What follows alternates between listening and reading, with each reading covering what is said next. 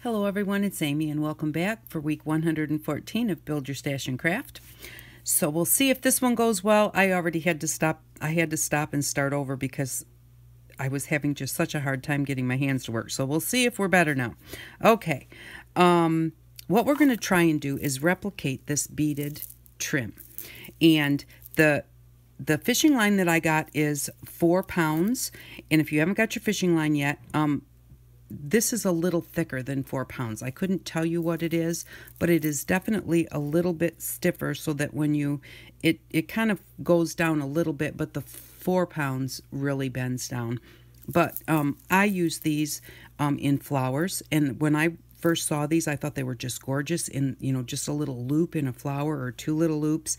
And when I went to the craft store to find it, it was really quite expensive. So I came home and made my own, and I must have used a little bit of a heavier fishing line because mine did stand up a little bit better than this, but these are still going to work just fine. And if you got heavier than 4 pound, or if you haven't got it yet, get a little bit heavier than 4 pounds and it'll be a little bit stiffer. So I've already, let's see here. I'll show you how there's different ways to do it. This here is just glued and they stick pretty good. I was just doing this a little bit ago and rubbing my hands across it, and I broke this one free. So I'd have to put a little bit more glue back on that one. But the rest of them, they hold pretty good. This one here is just with the fishing line wound through the beads. And the bugle beads don't move once you've wound the string through them. But all of your round beads, they will move. So it makes it a little bit adjustable, but they do stay pretty good. And then this one is with the fishing line wound around the beads and then a little bit of the glue put on both sides, and that's going to be your most sturdy, where once that glue dries, they're not going to go anywhere. So I'm going to show you how to do those. And first I'm going to show you how to make the holder, and I've already done this, so I'm going to have to just kind of walk you through it. This is just a piece of cardboard, and I took a piece of our parchment paper and I just wrapped it around the board until it was about 1 inch on each side on the back. Then I put some of our super glue, and then I put our tape on here, trying to, I thought maybe the super glue might soak through a little bit. It doesn't really seem to be, but I put the tape on here touching where the super glue was, just in case it seeps through, that maybe it would catch that tape and glue it to the parchment. Parchment is very hard to hold down because it's not meant for anything to stick to it. So even the super glue doesn't stick to it. That's why we're using it for our beads. So, but just wrap a piece of parchment, and then after you get it wrapped, glued and taped, then just go along the edges and really crease them well so that you get that really nice crease on there. I think that will help, the paper's not trying to unroll, and that way that will help things stay down a little bit better and help it stay around your piece of cardboard. Then what I did was I just took a marker and I went through, and I did not measure these exactly. I just, about every inch or so, I just put a black mark on both ends that are about lining up, and then just took my X-Acto knife about 1/2 of an inch up and just cut straight through, and made sure that I cut all the way through to the other side, because we're going to put our string through there, so we need that to go all the way through. Once we get these little grooves cut in here, then we're ready to get our fishing line ready. Now, what I did with my fishing line, when I first got it, I took my saw, and I just took my saw and I just cut a little angle in the plastic right there, if you can see it right there, just to kind of bring my string through. This groove is too wide to actually hold the fishing line, so I taped it on the top, but I still like to have a place to pull it into before I tape it. When I did the tape, what I did was I just took a piece of masking tape and folded it over a couple of times so that this top part isn't sticky. Just folded it over and then folded it over again.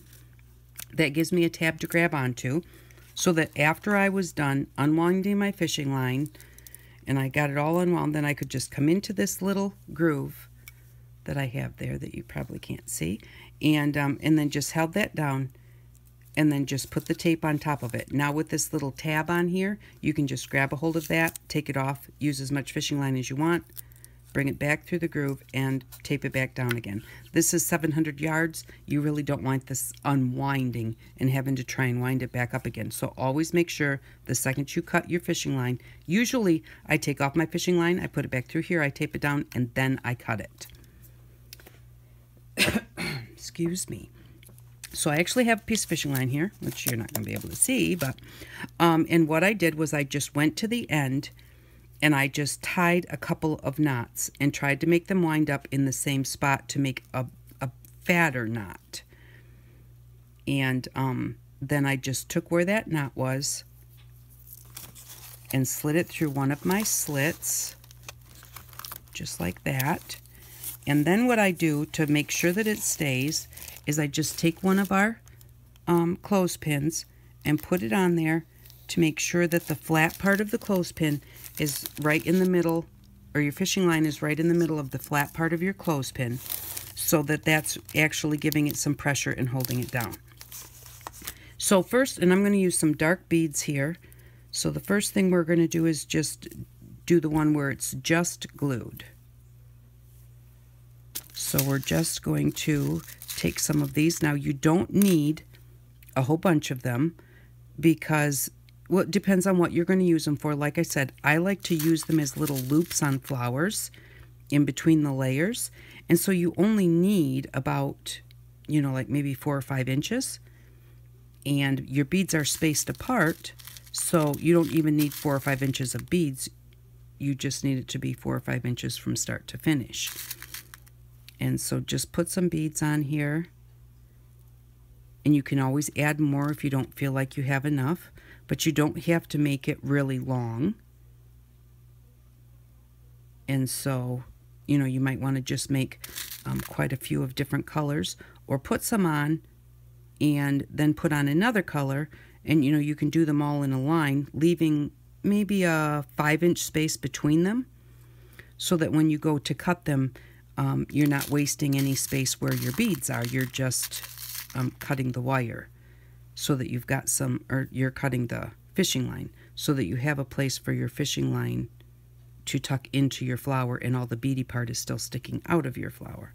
Let's see, how many do I have here? 1, 2, 3, 4, 5, 6, 7. Let's do like 3 more. Let's do 10. If I can find the end of my line again, there it is. And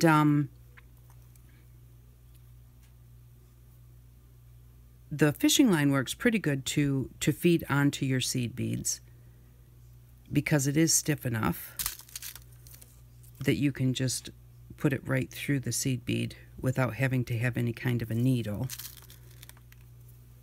And I think that this was the very thinnest fishing line that they had there. So you know, this is going to be the thinnest, and it still is nice and stiff. And so then what I'm going to do is I'm going to take my fishing line and I'm going to put it through the slot on this end.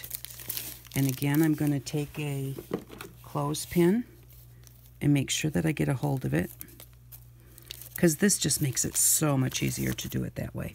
And then I'm just going to take some of the gel super glue. And super glue sticks to like glass, plastic, it sticks to everything, and it's very strong.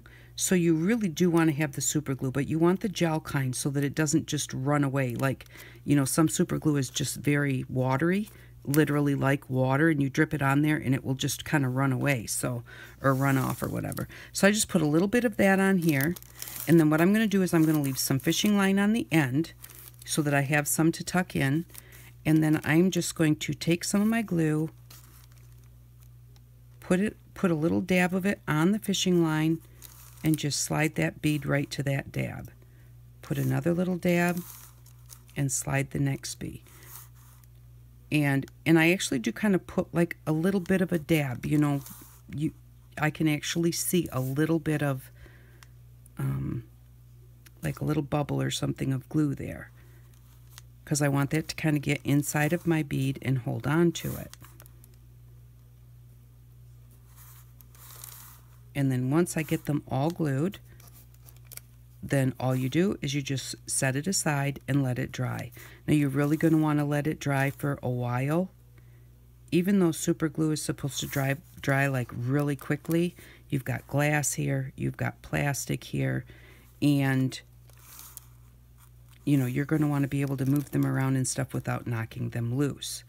And the holes are much bigger than the fishing line, so it's only touching in one spot. Whatever part of the hole is touching the fishing line. So just let it sit for as long as you feel you need to. But I would say overnight. Okay, so now what I'm going to do is I'm just going to kind of slide them to the spacing that I think that they need to be spaced. I'm spacing them probably about a ½ inch here. You want them close enough so that when you make your little like petal or whatever, you know, just your little half round, that you see more than just a couple.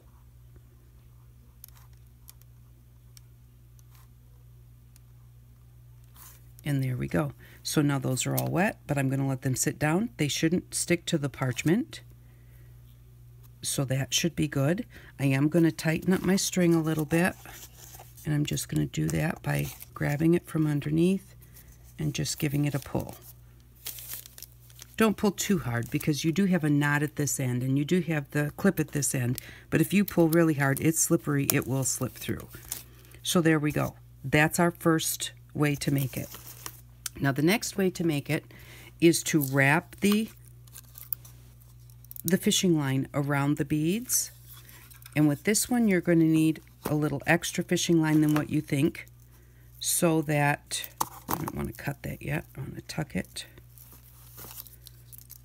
through here, put my tape on, nope, bring it over to where the tape's actually going to catch it, and now cut it off. Because you're going to go around the beads, so you want to have some extra fishing line, and because you're going to take some of that up by going around each of the beads. And I'm just going to tie a knot in the end of this and try and tie another knot that lands in the same spot. There we go. And I'm not pulling the knot super tight, so that lets it be even a little bit bigger. And then I'm just going to go to the next slit and just slide the knot underneath the cardboard. Pull it up there. Don't forget to put your clip on so that you're not part way through and the thing lets loose and everything goes flying. All right, so we'll do this one. We'll do this darker pink. It's hopefully pretty easy to see. So now I'm going to show you one other thing that I did is I took my permanent marker and I found the end of my fishing line, and let me just find something to set it on here. And I just put a little bit of the black permanent marker on there. Now, it doesn't show up super well, but it does help for you to know exactly where that end is at. Let's see if you can see it. But see, it does show up a little bit. So that's just a good way to be able to see that, especially when you're wrapping the beads, because you got to put it in and then put it back through again. So you're just going to put your bead on.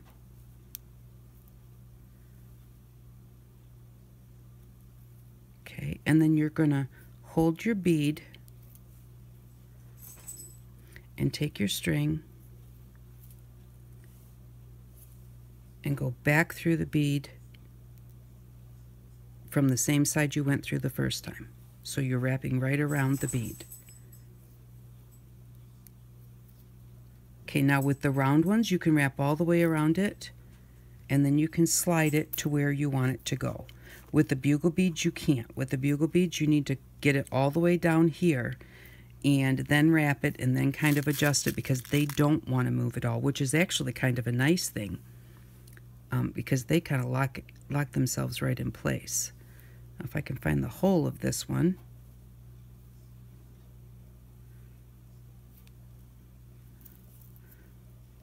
And then just come back around and go through the same side you went through, the same part of the hole you went through the first time, so that you wrapped all the way around the bead.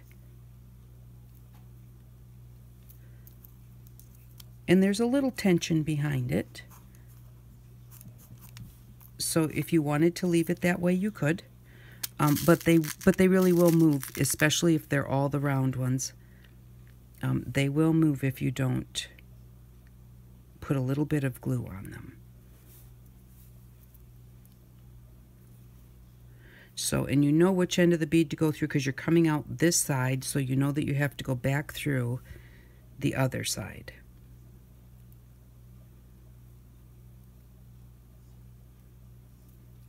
Just like that.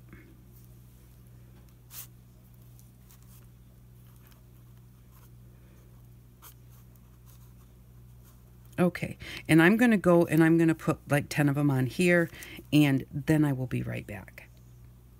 Okay, I'm back and I have 10 of them on here. So that is, I just continued on until I got 10 on there. So that's how you do them if you just want to wrap them. Now if you just wrap them, they will be able to move to anywhere that you want them to move. But what I like to do is once I kind of get them where I want them and get them evenly spaced the way that I want them spaced, then I usually grab both ends of the fishing line and just kind of give it a bit of a pull. Just hold it for a second, kind of stretch it like into that, you know, so it doesn't want to come unwound. And then if you want to leave it that way, you can, but knowing that they will, you know, possibly move on you. I'm going to tuck it into the end and put a clip on it. And what I'm going to do now is I'm going to just take a little bit of glue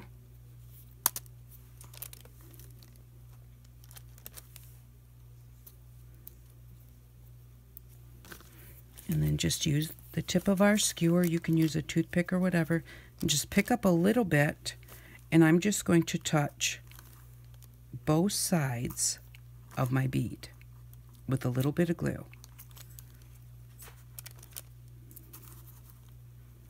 And that will help it be really sturdy, because now you've got the glue and you've got the wrap. And the thing is, you can sit in the evenings and just, you know, put your beads on here, wrap your fishing line through, put on another one, and just sit there and do that in the evening. You can let them all push together. They can be far apart. And then when you're ready to do the gluing part and get them adjusted just how you want them, then you just get your, and I would use this anyways though when you're doing it, because it's a whole lot easier to have your fishing line hooked to something solid when you're using it, so it's not just flipping all over the place. But you could still just go ahead and put as many on there as you want to.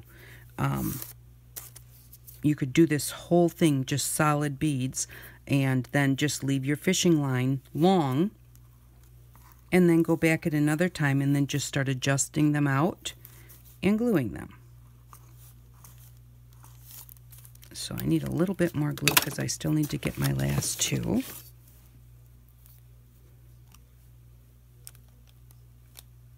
And I try not to put out too much glue at one time because it does dry fast and it gets kind of jelly-like. Well, it already is a gel glue, but it gets even more jelly-like. And then it's much easier to see, like on the wire. When it first comes out, it's very clear and it really kind of blends right in. And if you start picking up the ones that have the gel on them, then that kind of, you know, shows up on your wire there. Just kind of wiping a little bit of that off that was kind of jelly-like. Okay, so now we have them without wrapping them, we have them wrapped, and we have them wrapped and glued. So, and then what you do is you just let them dry, and then you can use them in your flowers. I had some flowers with these on them. I don't know, I must have given them all away because I couldn't find any. But you just take a flower, and, you know, I prefer like this, like with fabric flowers with doilies and that type of thing. All right, blue's not going to go, but I'm going to do the blue because it'll show up on that pink flower a little better. And so then you just take however much of it you think you want, and just kind of curl it up like that. I always like to have one bead on the end, so do 5 or 7 or whatever, and then you just tuck them into your flower and glue them in, and then you just got this really pretty loop. Now, see, my loop has kind of spaced out right there, because what I forgot to do was, what I usually do is take the fishing line and twist it a couple of times, so that now it's kind of twisted right here and you have a loop right there. So then when you glue it in, you glue it in where it's twisted, and then it stays more like a loop. And actually, I really wanted that blue one at the end, so let's do 2 light blues, 1 dark blue, and then twist it.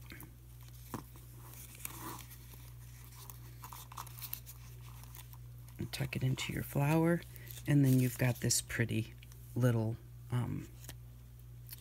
bead dangle, whatever you want to call it, but beaded trim.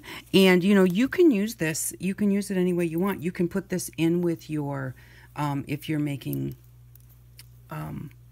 I can't think of it, you know, like the dangles for the side of your journals or whatever, you know, you can bead some of this and put it in there. It uses very little beads, but looks really pretty because you, sorry about that, my daughter called. So I was just saying that, you know, you could put these on the dangles on the side of your journals, or even, you know, you could even put them inside of a journal, like right at the spine, because they're so tiny that they would fit in there and they would just be a nice little pretty addition to your journals. So this is what the bead dangles look like, and you can make them any size that you want, as long or as short as you want. But I just think that they're really, really pretty in fabric flowers, and you know, they just make a nice addition to a lot of different projects. So I hope that you enjoyed this video. For next week, what we are going to do, oh, let me show you really quick. I wanted to show you, don't forget to tape your beads shut. And the way that I usually do it is I just take a piece of masking tape and I fold over the top so that I've got a part that's not sticky. And then I just tape it shut so that that little folded part is on the top. And that way, when I want to get that tape off, I don't have to cut it each time or try and get it off of there. I can just grab this little flap and then just take it off and then just put it back on again when I'm done. And, you know, that will hold your beads shut, because you definitely don't want those going all over the place. So for next week, what we're going to do is we have $31.50 in our bank. We're going to spend $20 of it. And so what we are going to pick up, I got this at Walmart for $18.73, and this is a Hyper Tough 1.5 amp rotary tool. Now this is corded. If you look at the ones that do not have a cord on them, they are a lot more expensive. If you look at the ones that are actually called Dremels, they are a lot more expensive.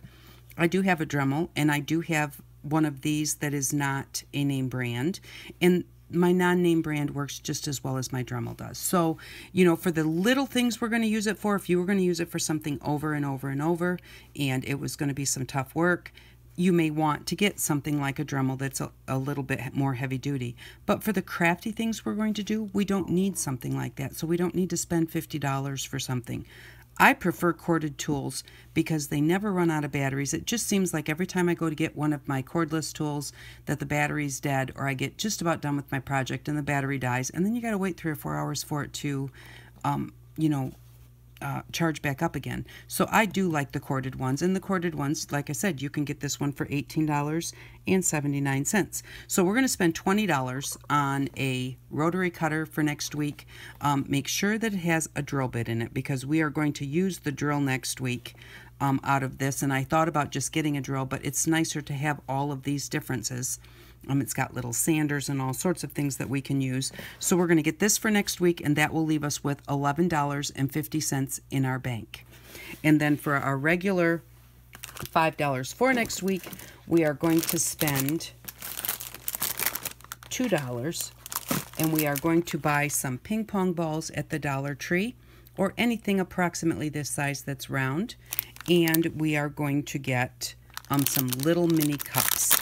And These ones I've had for a little while, so if you can't find this type at the Dollar Tree, you can always get the mini solo cups. They have those all the time. And so we want these little tiny cups and some ping pong balls. So that'll put actually another $3 back in our bank because we're only going to spend $2 next week. And so then we will have, we're going to spend $2, so we're going to add $3 to our $11.50. We'll have $14.50 still in our bank. So thank you very much for watching. Oh, also for next week, we are going to need some of the little buttons that we made, you know, where we glued 3 or 4 layers. This one is this is 4 layers of cereal box glued together. And you might want one of these just so that you know. And we're going to be making some more of these actually in a couple of weeks. So if you get to making some, make a few extras. And also we'll need some skewers and our wire and some of our homemade beads. So those are the things that we'll need. Oh, and some of our painty fabric. So those are the things that we'll need for next week. Thank you very much for stopping by and watching. I really do appreciate it. I hope that you do like this project. I think that they look really cute. And I hope that you all have an outstanding day. Bye-bye.